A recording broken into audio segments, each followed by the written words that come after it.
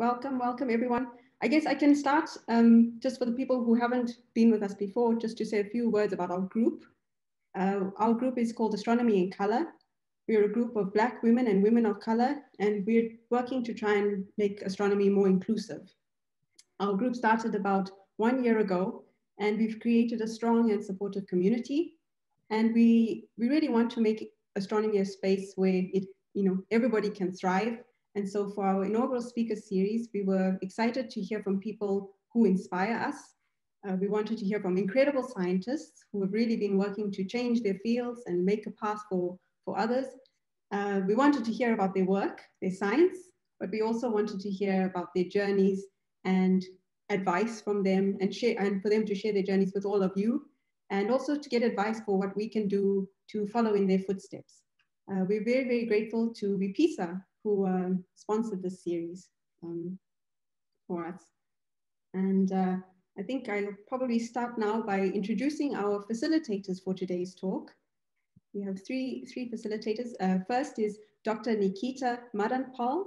Nikita is originally from Pietermaritzburg. She's a DARA Big Data Fellow, and she's based at the IAU Office of Astronomy for Development in Cape Town. She develops projects for hackathons and implements hackathon events across Africa in order to aid data science skills development. She got her PhD in astronomy from the University of Western Cape, and her research area is cosmology and extragalactic astronomy.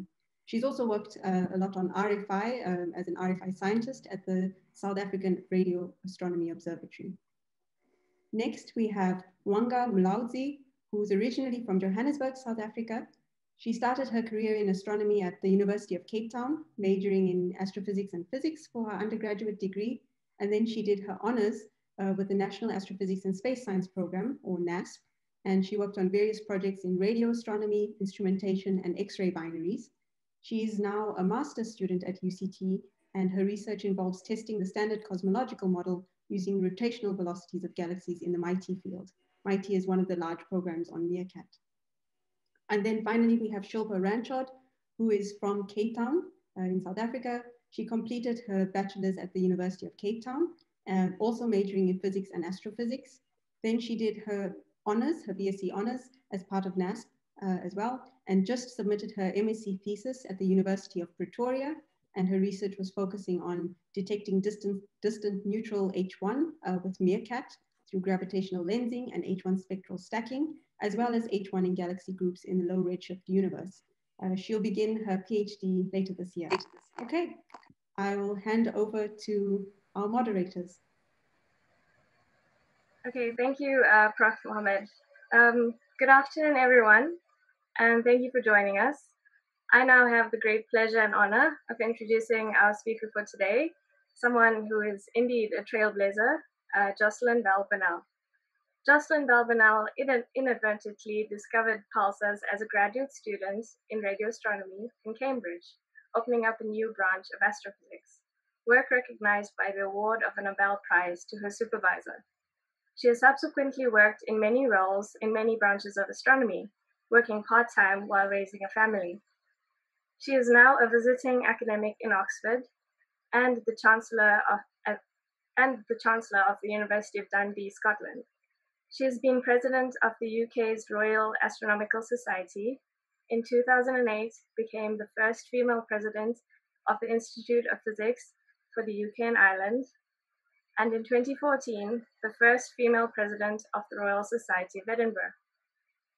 She was one of the small group of women scientists that set up the Athena SWAN scheme. She has received many honors, including a $3 million Breakthrough Prize in 2018. The public appreciation and understanding of science have always been important to her, and she's in much demand as a speaker and broadcaster. In her spare time, she gardens, listens to choral music, and is active in the Quakers. She has also co-edited an anthology of poetry with an astronomical theme, Dark Matter, Poems of Space. With that, I now ask that you give your full attention to Professor Jocelyn Bell Burnell. Over to you, Jocelyn. Thank you very much, Nikita. Am I heard okay? Nobody's shouting at me, so yes, I think that sounds good. So good afternoon, everybody, or good morning, or good evening if you are in other time zones. And thank you for the opportunity to be with you. What I'd like to talk about is a bit of biographical material, although the introduction has already been fairly full, I must say. A bit about the discovery of pulsars, about the role of women then and the role of women now, primarily in the UK, and how to survive, how to hang in there, because I've had an unorthodox career and I've had to do quite a bit of hanging in there. So I hope what I have learned might be some use or some encouragement to some of you. So I've spent almost all my life in the British Isles. I started life in the north of Ireland. At that time in Britain, in the United Kingdom, every child sat an exam at about age 11. It was believed that by age 11, you could tell whether a child was going to be academic and needed what we call grammar school education, or whether a more technical and practical education would be more appropriate for the child. That, I would say, is no longer believed to be true, but it was believed then. The other factor in this story is that at age 11 or 12, girls tend to be brighter than boys, cleverer, because they're maturing a little bit faster. And one of the, quote, problems that there was with this exam at age 11 and a bit is that too many girls were passing the exam. Everybody knew, that's also in quotes, everybody knew that girls were only going to get married, be stay-at-home housewives, wives and mothers. And frankly, they didn't need a lot of secondary education. It was the boys that needed it. But too many girls were passing this exam and keeping boys out of the grammar school stream. So they set a higher pass mark for girls. And I actually failed that exam. So that was my first exam in life, and I failed it. It had always been my parents' intention that we would have some of our education out of Northern Ireland, because it's very divided community, Protestant versus Catholics, sectarian, and they wanted us to have a more liberal education. So even though I had failed that exam, parents got me into what was called the grammar school stream for the next couple of years until I went away to boarding school in England. And that was great. You have different teachers, different subjects. You move around from classroom to classroom. Fantastic. And then on the Wednesday of the first week of term, there was a message to the first year class. This afternoon, boys to such and such a room and girls to a different room.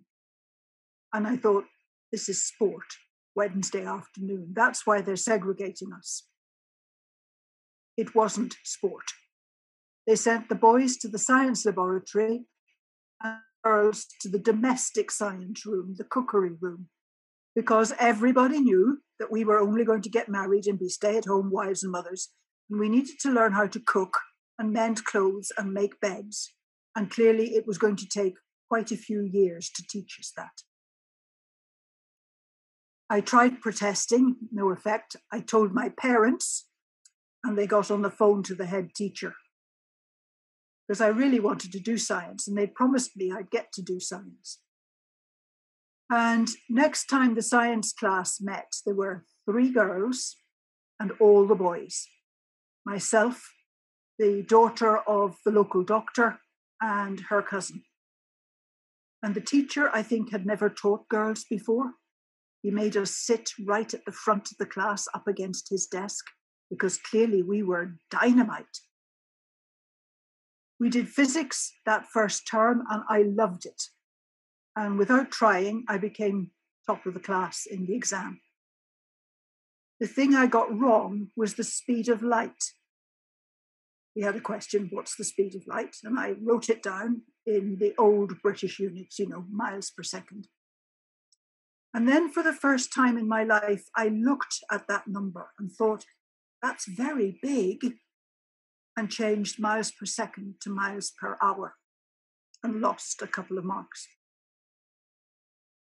Very good idea if you are a physics student to look at any answer you come up with and say, is that sensible? Just don't do it for the first time in an exam, folks. That's not so clever. So we did chemistry the next term. That was okay. We did what they called biology in the third term, which involved us being given flowers to draw, identify the different parts, label, and learn the names of those parts. And when you've done that flower, here's another flower. Draw the flower, label the parts, learn the names. And when you've done that, here's yet another flower. And I thought, this is boring, and had something of a prejudice against biology ever since. I duly went away to school in the north of England at age 13. It was a boarding school under the English education system. From about age 15, you specialise just down to about 3 subjects. And I did maths, further maths, and physics. And physics continued my best subject. And I decided I was going to do a physics degree at university. I had become interested in astronomy through reading my father's library books. For those of you who are astronomers, the library book that really got me interested was by Fred Hoyle, Frontiers of Astronomy. It's distinctly out of date now, but it was really very exciting. And I remember in physics classes in school, we were doing motion in a circle. And I'm reading in Fred Hoyle's book about the rotation of galaxies. And I can see the application of the physics we're learning in class to these huge galaxies. So I thought, right, I'll be an astronomer. And then somebody pointed out to me, I didn't think of this myself, that if you want to be an astronomer, you're working at night. You have to be good at staying up at night. And I knew I wasn't. I knew I needed my sleep. So I thought for a while, oh, I can't be an astronomer. And then I got to hear of astronomy opening up in other wavelengths, X-ray and radio, and decided I would be a radio astronomer. So before I had left school, I had decided I was going to be a radio astronomer. I did a physics degree in Glasgow because that seemed the best preparation. In the 2 honours years, I ended up the only female in a class of 50, 49 men and me. And it was the, quote, tradition that when a woman entered the lecture theatre there, all the guys would whistle, stamp, catcall, bang their desks, generally make as much noise as possible. And women students used to gather outside the lecture theatre and go in a group. But because I was the only one, I had no group to go in with, so I faced this on my own. I learnt not to blush, because if you blush, they only make more noise. I've lost the technique now, but one can control one's blushing with a bit of practice. And I mention that just in case any of you find yourself in a similar situation. And I was still interested in being a radio astronomer, so doing a PhD in radio astronomy was the next step. I would have preferred to go to Jodrell Bank, that was my first choice, but they didn't reply to my application, and somebody had said they wouldn't take women. So I thought, this is the way they don't take women. I've probably got to go to Australia to do this PhD because I'll never get into Cambridge. But the academic year in Australia begins in January or February. So I had a few months in hand. So I thought I'll put in an application to Cambridge just in case. And very much to my surprise, got a place.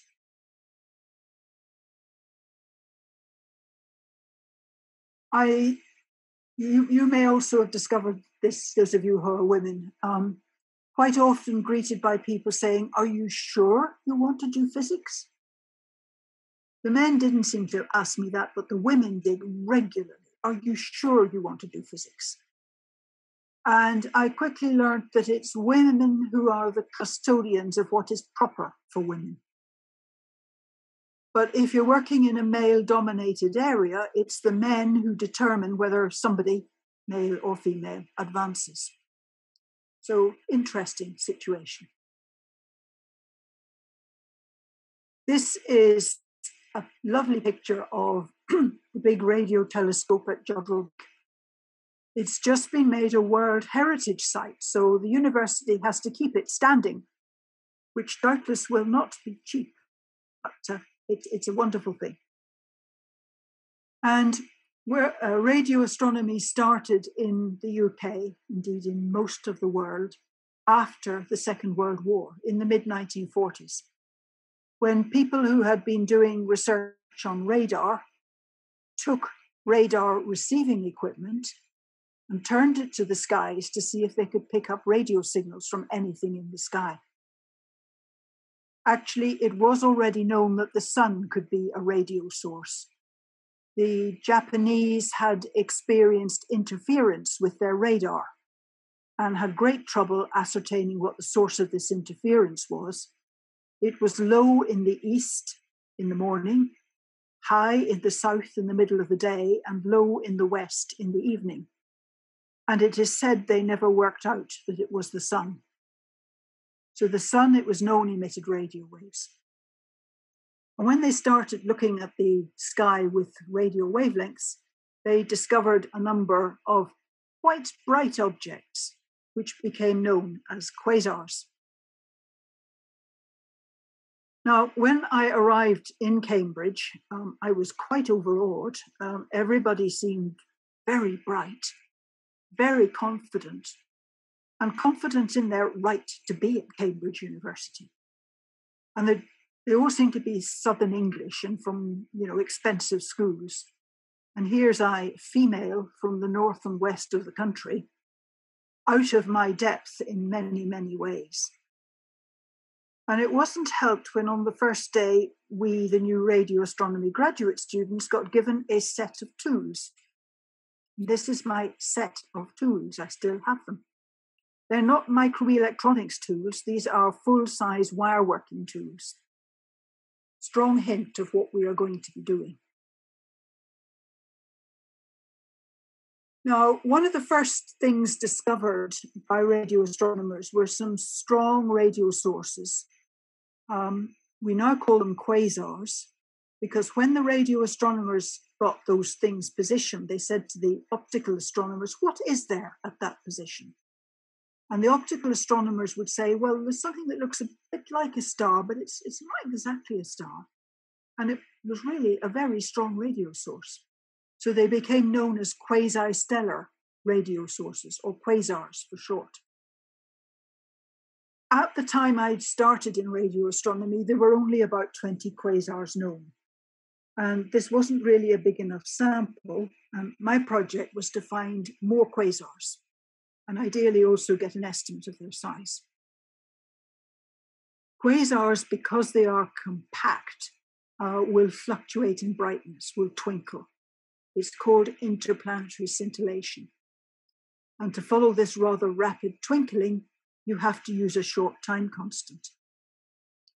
If you use a short time constant, you make the signal to noise ratio bad. So you get round that by building a very, very large antenna so that you get lots of signal. And about half of a dozen of us spent the first 2 years building the radio telescope. I was spared most of the sledgehammering, but by the end of my PhD, I could swing a 20-pound sledge. Not one of the normal skills, and it doesn't count towards your PhD. When telescope construction was finished after 2 years, it was my job as the first user to debug it, get it going, and spend 6 months using it to look for more quasars.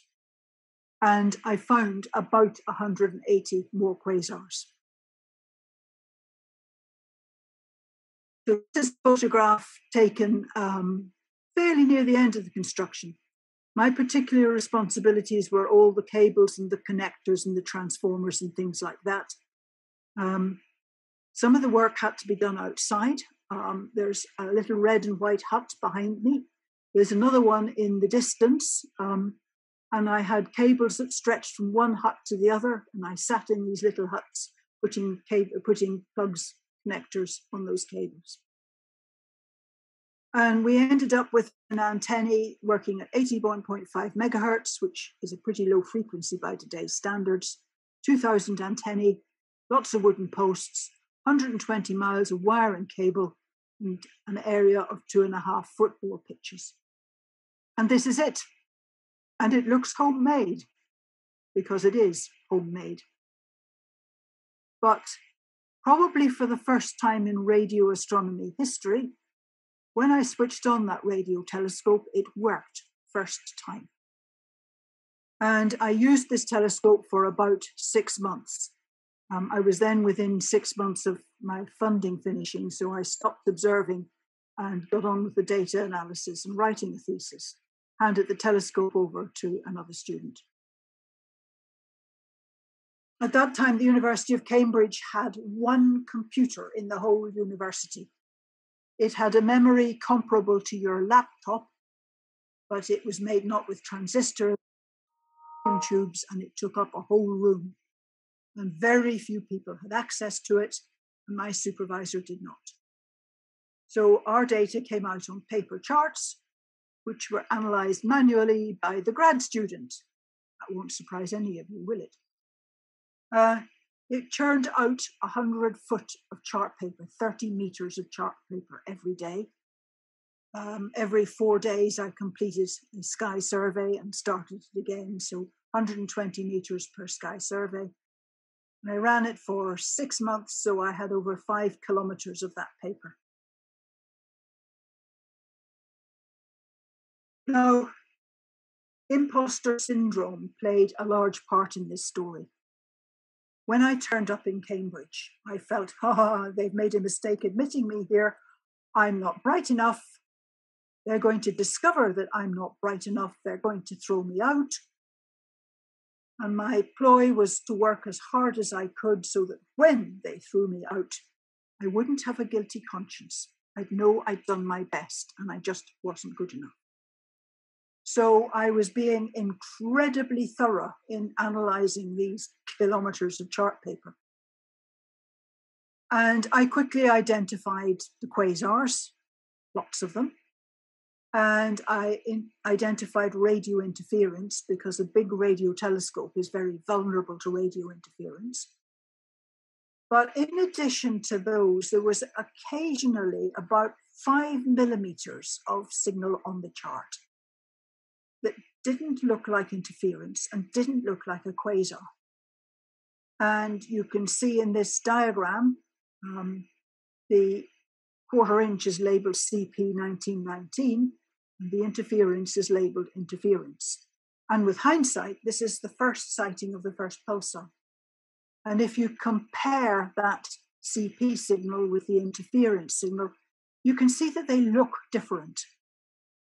You see the interference signal, the pen goes up and down, whereas for the pulsar, as it turned out to be signal, the thing mainly goes upwards. And on the interference, you can see space between the spikes, whereas on some of the pulsar signal, at least, you can't see any space between the spikes.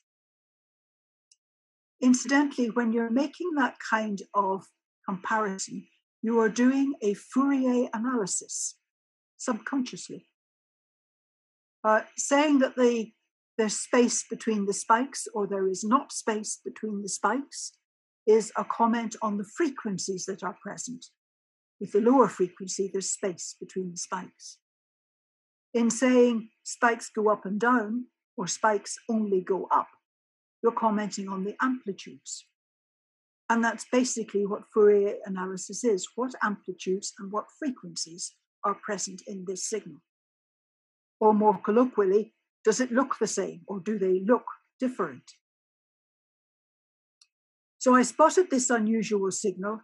It wasn't always there, but when it was there, it was always at the same right ascension. So it was typically coming in at about 0.5 centimeter in every 350 meters.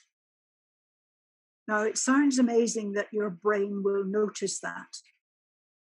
But those of you who've trained as physicists may have had the same experience as I have. There were inevitably bits of the physics course that I did not understand, at least at first. And those bits that I did not understand really bugged me. And the bug wouldn't go away until I took the time to sit down and understand that bit of physics. Well, at some subliminal level, this thing bugged me and stuck in my brain, which is how I managed to recall that I had seen something like this. And had I not seen it from the same right ascension? From the same declination or not? Well, you can get out all the previous chart records, you can spread them out on the floor, and you can look-see. And that's how I saw it came at the same right ascension and the same declination strip. Turned out to be what's now known as a pulsar, a pulsating radio star. These are now believed to be neutron stars, which are very, very compact, extremely dense, highly magnetized ones, with the magnetic pole offset from the spin axis. And as it rotates, a beam of radio waves come out from the magnetic pole region. And as it rotates, that beam sweeps around the sky, a bit like a lighthouse. It also turns out that each pulsar has its own flash rate and its own pattern of flashes. So you get to know them as individuals, if you like. This was a totally unexpected discovery. It was a case of an unknown unknown. And I argue that it was imposter syndrome that led to it. My fear that I was going to be thrown out, and I was going to work my very hardest until they threw me out. And initially, it didn't have much effect on my career, but undoubtedly it's helped me survive a rather atypical career pattern. My friends outside of astronomy were really very unimpressed. There was zero comment about having made a major astrophysical discovery. But I got engaged to be married between discovering pulsars number 2 and 3. And the engagement ring and my engagement produced an enormous reaction from my friends outside. So I quickly got the message that society expected young women to get engaged to be married, did not expect them to make major astrophysical discoveries. I got married as I finished my PhD. I got married between submitting my thesis and having the viva. And my husband worked in local government. And the way you advance in local government is by moving to another local authority and going up a notch in the process. So we moved to different parts of the country quite frequently. And this did not help me getting a job or keeping a job. We had a child. Son was born 4 or 5 years after we married. And because everybody knew, this is another everybody knew, because everybody knew that if mothers worked, the children would be delinquent, there weren't many childminding facilities because obviously they didn't want delinquent children. They expected mothers to be stay at home and not work. So that didn't help my career either. So my subsequent career, I liken to a game of snakes and ladders. The board game, I hope you're familiar with it. You throw a dice and you work your way along these green lanes. And if you end up on a square with a ladder leading upwards, you may climb the ladder and get ahead. But if you land on a square with the head of the snake, you have to slide down the snake and lose a lot of ground that you have gained. And to some extent, my career during my married life felt a bit like that. We would arrive somewhere. I would contact the nearest astronomy place and say, might you have a part-time job? I could only work part-time because of childminding issues. And they'd usually find a bit of money for me, some little part-time job. And so I had a ladder to climb up. And I had usually great fun in that job. And then husband would say, it's time I move job. And I would move to the head of a snake and slide down it. And we'd go to another area, and I'd have to find another ladder and repeat the process. So I did my PhD in radio astronomy. I then switched to the other end of the spectrum, the right-hand end in this diagram, worked in gamma ray astronomy. We then moved and I worked in X-ray astronomy. We then moved and I worked in infrared astronomy, this side. And then I worked in millimeter wave astronomy. And then marriage broke up and the kid went off to university. And suddenly I was free to work in whatever I wanted to. But I have to say I was fairly lucky. The actual jobs I held were not prestigious. But for instance, I landed in X-ray astronomy, running a satellite for a lab, the Ariel 5 satellite for the Mullard Space Science Lab. And that satellite discovered so many things about the X-ray sky. It was phenomenal. And then when I moved to millimeter wave astronomy, I was helping commission the new James Clerk Maxwell telescope on Mauna Kea, which was the millimeter wave band opening up. So there's been a lot of excitement and a lot of fun, even if my CV does not look good. I've had a job as a researcher, as a university lecturer, as a tutor, manager, a professor, a head of department, a dean, PR, and an outreach person. In a sense, since I retired in my 70s, my career has become much more coherent. But I've had a wealth of experience, lots of colleagues, knowledge of a lot of fields, and a lot of fun. Now, one of the things that happened shortly after we had moved somewhere, and I was saying to a new neighbour, I was hoping to get a job. And she turned on me and she said, you've got a husband, a new baby, and a new house, and you say you're bored. What's wrong with you? A little sharp, indeed. I think part of what was going on was this. She was actually a very intelligent woman. She could have held down a very good job. I suspect she had rather drifted into marriage and motherhood and hadn't really thought about whether she ought to have a career. And I come along and am unconsciously challenging assumptions she doesn't even know she's made. It's certainly the case that, for my age group, that previous generations of women did not expect to have careers outside the house. Subsequent generations do. My generation has been rather at the turning point. So I did postdocs in Southampton University, so I did gamma ray astronomy. I was a research fellow, and then that money ran out. I became a teaching fellow, which is like half a lecturer with the full lecturer's teaching load, but it was a good place to begin your undergraduate lecturing career. Then moved to Mullard Space Science Laboratory, which is an X-ray astronomy lab. I was working part-time there, initially as a programmer on the technical staff. Then they got a bit embarrassed that I was on the technical staff and managed to find me an associate research fellow post. And then we moved, and I went to the Royal Observatory, Edinburgh, still working part-time, initially as a research fellow, and then into management positions, running the visitor centre, running part of the James Clerk Maxwell Telescope organisation. The marriage broke up, it perhaps won't surprise you, at about the time the baby, went off to university to do a physics degree, which might not surprise you. And I got, for the first time, a job of my choice. I became Professor of Physics and Chair of the Physics Department at the Open University in Milton Keynes.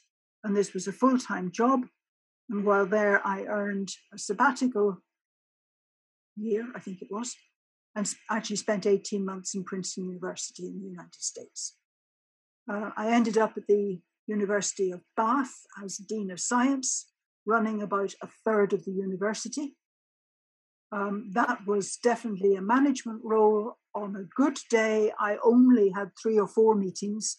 On a bad day, I had 7 or 8 meetings. It was interesting work, but I was getting a lot of invitations to go places and speak, and realized I couldn't do that while I was dean. So I took slightly early retirement and have been doing all sorts of fun things since then. How to survive. Some of you, I fear, may have a spell between jobs. Keep up your networks. Keep in touch with your professional body. Try and have a work address. Could you be a visitor at your present place? Ask for a visiting position. There are lots of wonderful data banks, so you can do quite a bit of your own research if you plunder them. You can be a referee for journals. You can referee for research councils. You could be a journal editor, possibly, or some sort of assistant or dog's body. You can serve on professional body and research council committees. It's not all research, but it keeps you in contact with the field and keeps your profile up. Does a local educational place need tutors? I don't know if there are senior projects in schools or even universities which you could supervise. Would you examine project reports? But above all, recognize what skills you're acquiring and put them on your CV. And even if you become a stay-at-home housewife, if you've got a mortgage, you're managing a large budget, put it on your CV. And if you can persuade your kid to do what you want it to do, your toddler, you can certainly manage anybody. You also gain experience of multitasking and time management, interpersonal skills, planning skills. Put them on your CV. You're going to have to take risks, embrace risks, surprise yourself. Remember that one failure does not make a disaster. Einstein was a failure to begin with. Be persistent, hang in there, aim as high as you can, and try and keep your options open. And Africa is a good place to be at the moment. It's widely recognized that the next Einstein will be African. And I'm aware of a number of developments in astronomy and space, which I'm listing here, and mathematical physics. There's probably similar things for other subjects, I'm not aware of them. But in radio astronomy, there's the Square Kilometre Array building in South Africa.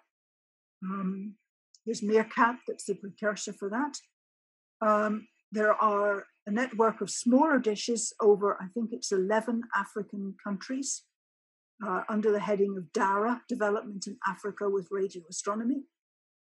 For maths and mathematical physics, there's AIMS, the African Institute for Mathematical Studies.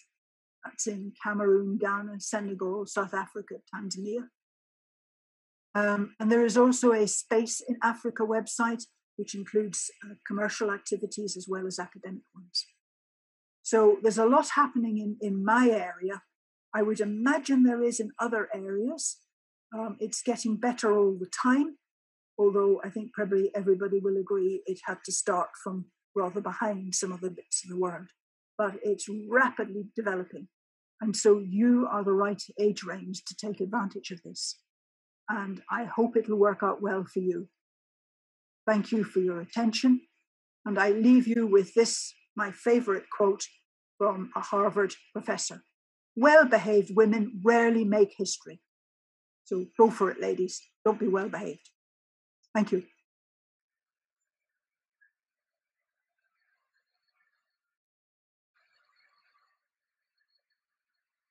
Thank you so much, Jocelyn, for the amazing talk and for sharing your journey and your experiences with us. There's so many lessons that we can all take from your journey, and thanks for all the amazing advice as well. Just a reminder to everyone who has questions to please enter them into the chat. And I'll now hand over to Wonga. Thank you. Thanks again, Jocelyn. It was a really motivating talk. I can personally say that I learned a lot, especially considering that you did work in instrumentation where there aren't really a lot of women representatives there. So now I will move on to ask some questions that were submitted by the participants when they registered. And the first question is, how much bias, if there is any, is subjected to people applying for permanent positions in the West based on ethnicity in various astronomical fields? And if you can perhaps also comment on astronomical instrumentation in particular. I can't say a huge amount about astronomical instrumentation because it's a long time since I've worked in that. But speaking more generally, certainly in British universities now, there is a lot of attention paid to, when you have a job advertised, what's the balance of genders with the applicants? Are you calling to interview men and women? Take care not to call just men. And the interview panel itself, does it have men and women? So in Britain at least, and I think increasingly in other similar countries, I can think of Ireland, Australia, Canada, and the USA, there is a lot of attention given to the balance of gender and race and disability and all the other protected characteristics amongst the staff of a department, the students of a department, in recruitment and so on. So the world's changing quite fast in that respect. It's beginning to pay a lot of attention to these issues. Thank you for that. And the next question is, what are your thoughts on the removal of statues, renaming buildings, etc., of divisive historical figures such as Cecil Rhodes, whose statue has now been removed from UCT, and Oriel College at Oxford? Yeah, I'm not sure that I've come to a conclusion about statues of past people, what to do about that. You cannot rewrite your history, but you need to recognize what your history actually was. And I think what's even more important is looking ahead and making sure you don't make the same mistakes. Society does not make the same mistakes again. And the last question I will ask is, given that the majority of astronomers and even more broadly scientists in STEM are male, we were somewhat dismayed that they make up only 25% of our registered participants for this series. Do you have any advice on how to engage with allies, how to convince them that they really need to be a part of the solution? No, the big change came in Britain when funding bodies required departments physics departments that I'm thinking of, required physics departments to monitor the fraction of its staff and students that were female and to report how they were improving. And when a funding body begins to ask that kind of question, departments sit up and take notice. And that's what's produced the big change in Britain. So trying to get something similar in your country is probably going to be the best in the long run. The way it happened in Britain was there was a small group of senior women, I was one of them, wondering how we could improve the number of women in physics departments, science departments. And we came up with the idea of a prize for the most woman-friendly department, most woman-friendly university. And vice chancellors like competitions, so they competed. And then one of the funding bodies suddenly said, you need to hold one of those awards before you can apply for our funding. And that really made the community sit up. So that was how it happened in Britain. And then having other countries having seen what was happening in Britain started copying it. Thank you for that. And again, I'd like to thank you for the wonderful talk that you have given us. I will now hand over to Shilpa, who will ask the questions from the chat.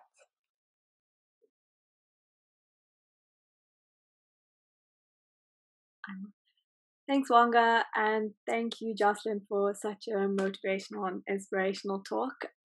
We have quite a few questions in the chat, so I'll just get started with that. There's a question from Denisha. Thank you for the inspiring and insightful talk. Do you have any further advice to overcome imposter syndrome? Not a lot of work being done on imposter syndrome, I think, although it is becoming more recognized. I think the strategy that I devised is the best I can recommend, which is to say to yourself, well, perhaps they have made a mistake admitting me. Perhaps they will throw me out. They'll discover their mistake. But until they do, I'm going to work my very hardest so that when they throw me out, I won't feel guilty. I'll know I've made the best I could of the opportunity. And if you work that hard, then probably won't throw you out. Thanks. Right. The next question is from Rajika, who says, have you ever worried about not having the drive to stay in astronomy given some of the societal pressure you are experiencing? The societal pressures actually might well have applied wherever I was working. So I think the question really is, wouldn't I just like to be a housewife mother? And I knew I would go mad if I didn't have some intellectual activity of some sort. And that's probably going to be the situation for everybody today on this call. We've all of us got brains. And I think just being a housewife and, doing the dusting and running the laundry probably won't keep us sufficiently occupied. I think we're going to want to do something as well. And then the question is, what can you do? Can you get a job you like? Cool, thank you for that. We have a question from Mamta. What is your advice to institutes and funding agencies on mothers who face discrimination all over their career, as you yourself experienced? One thing that's beginning to happen more is that fathers are also expected to help with childcare. So I worked part-time for much of my life. It's now the situation that men in Britain are also allowed to work part-time or take a chunk of leave when a baby is born, for example. So that helps. But I realize that that's quite a big step to take. And probably not every country is ready to do that yet. In fact, I'm sure not every country is ready to do that yet. But having the men share domestic responsibilities and in particular childcare responsibilities, I think is very important. Without that, the women will be at a disadvantage forever. Yes, I suppose you just have to make sure you find a partner that's willing to share that responsibility. Yes, and an employer who will allow your partner to take leave, etc. I have a question from Lynn, who says, thank you so much for this talk. I particularly appreciated that you opened with the mention of failing an exam. That kind of transparency is inspirational and motivational. I have a 13-year-old niece who wants to be a scientist, but is already afraid that she is not good at maths. Do you have any words of encouragement for her or for young people in the same position more generally? Yeah. Girls in mixed schooling are at quite an early age going to feel inferior because the boys are encouraged to be outgoing, positive, brash, confident, leading. And you can quite often find, in a science experiment, the girl is taking notes, writing down the data, and the boy is doing the experiment. And it's that traditional kind of role play that we need to be aware of, and encourage them to reverse roles every so often so they both get practice at doing both. But there's a lot of societal pressure still on girls to be nice, domesticated, pretty, tame, whereas the boys can be outgoing and adventurous and have more fun quite often. I don't know if it's the case in your country, but in our country, toy shops are often quite segregated. There's a blue section for the boys and a pink section for the girls. And the pink section is all passive stuff. Little cookers, little tea sets, bed making, nursing. Whereas the boys is construction kits and flying kites and doing adventurous things. In Britain, our children are gendered very, very early. And I don't know what it is in all your countries, but it's something that's worth looking out for. Because as long as the girls are encouraged to be passive and servant-like, those few girls who want to do something different are going to feel a bit isolated. Thank you. We have quite a lot of questions here, so I think we'll probably take about 3 more. From Nadia, thank you very much for the inspiring talk. It's amazing how discovery of pulsars was made by analysis of the kilometers of printouts. Nowadays, data analysis is heavily dependent on advanced techniques, including artificial intelligence. What do you feel about this, and what is the risk of missing out some important details in our massive data? Yes, that's a wonderful question. And I think it'll become particularly acute when we get the Rubin telescope going.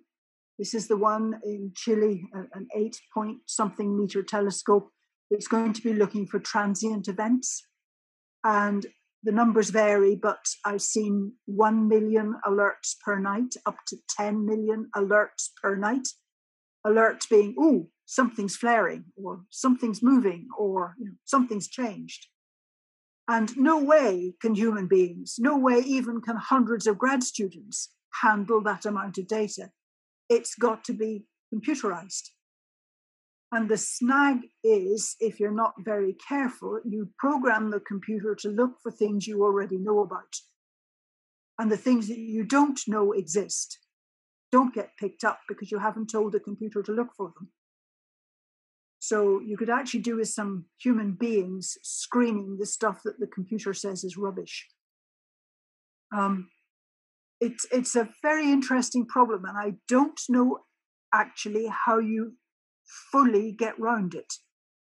I think we would be wise for quite a long time to recognize that the way computers do our data analysis for us probably means they're missing some significant segments of things.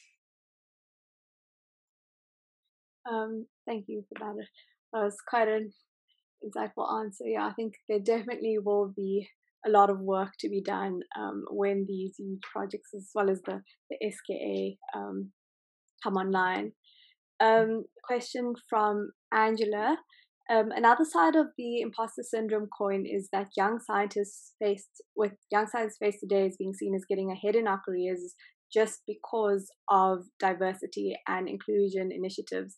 And it seems to me that no matter how hard we work, it's so easy to overlook and boil it down to she wouldn't be here if it wasn't for these initiatives.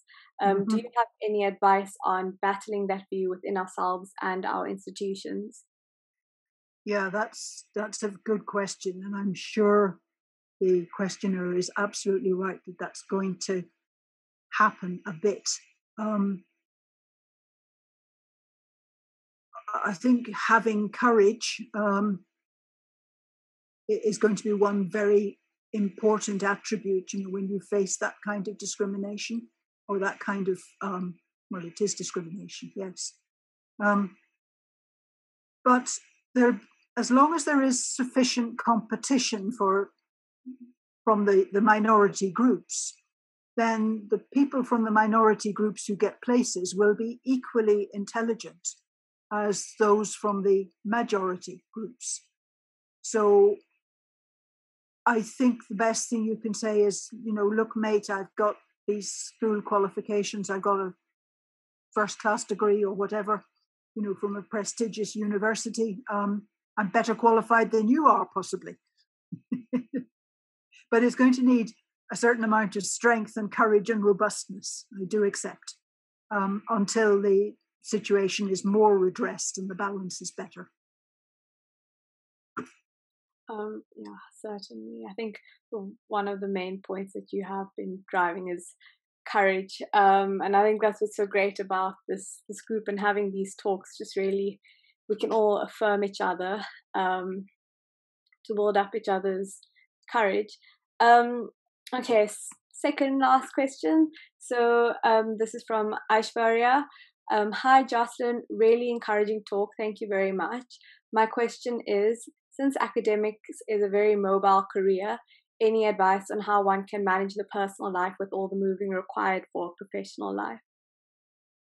Yes, it is difficult to organize. I would say find yourself a big city with several universities, several research institutes. That will maximize the chances of both of you getting good jobs and still being able to live together. That's probably the best way around it. The only other thing is to marry somebody who works from home, a writer, an author, or something like that. But yeah, it's a real headache. It's an enormous problem. If there has to be compromise, I think it's right that maybe you take turns to compromise, that it's not always the wife who does the compromising. Yeah, thanks. This will be our last question, and it's from Astronomy in Colour. May you please tell us about the Bell Burnell Scholarship and what qualities you are looking for applicants? Right, thank you for that. I got given, I think it was $3 million as a prize, a ridiculously large sum of money. And I gave it to our Institute of Physics to set up funding for PhD students from people who were from underrepresented groups in physics. And in Britain, the underrepresented groups in physics are women, people of colour, probably people with disabilities, people from poor backgrounds who haven't had the best school education, refugees, people like that. When you make a donation like that, I think it's important that you then stand back. So I have not been involved in the selecting people to receive the awards, but it's done by the Institute of Physics. And they have awarded 4 people PhD studentships that started at the beginning of this academic year. It so happens they are all women. 2 of them are not originally British. They came to Britain a few years ago for various reasons. One is a woman with a baby who needs extra support to keep going. She's a PhD student. And the 4th one is from a very, very poor city area who did not get a very good school leaving mark in physics, but did a physics undergraduate degree, did extremely well, and is now doing a PhD in an area of physics. So that's really encouraging. And I guess it's going to go on at that sort of level of the number of studentships each year. But of course, they might not all be women. I think it's important to recognize that people from different backgrounds can often bring a different way of thinking about a problem. When you're working in a research environment, having somebody who thinks a bit out of the box or has a different box to you is really, really helpful. And that's why I was keen to fund people from underrepresented groups. Hey, thank you. That sounds like an amazing initiative. I'm sure we can encourage a lot of the undergrad students here to apply for that. And yes, thanks again for such a wonderful talk and also some really, really great answers. And now I'll hand back to Shazrin to close. Thank you.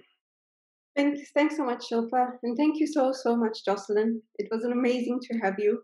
I should say personally that I'm very lucky to have had you as a role model during my PhD, and I wouldn't be where I am today if I didn't have you trailblazing the way.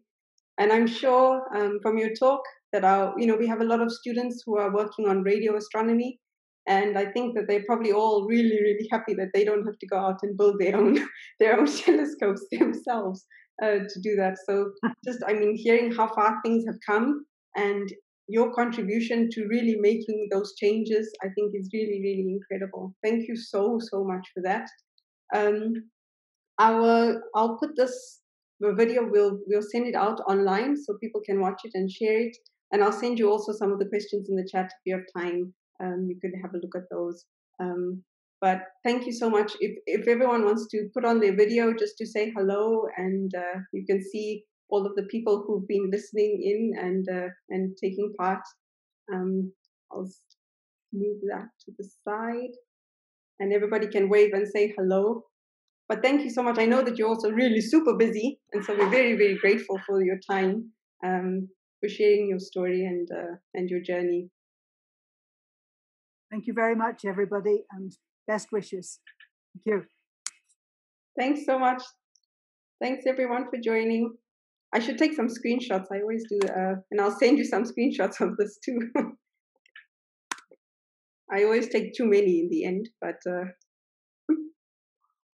thanks, everyone. Our next talk is on the 28th, and we'll have Professor Chanda Prescott-Weinstein joining us for that.